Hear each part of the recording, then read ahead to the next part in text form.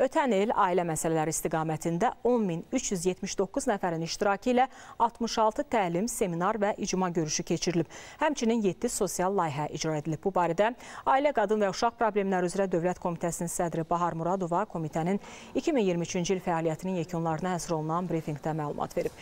Bildirilib ki, 8.336 nəfər rayonlarda yaradılan qadın resurs mərkəzlərinin xidmətlərindən bəhrələnib. Uşaq hüquqlarının qorunması, erkən nikah və uşaqlara qarşı zorakılıq hallarının qarşısının alınması istiqaməti üzrə ötən il ərzində 13.434 nəfərin iştirakı ilə 162 təlim, seminar və konferans təşkil edilib.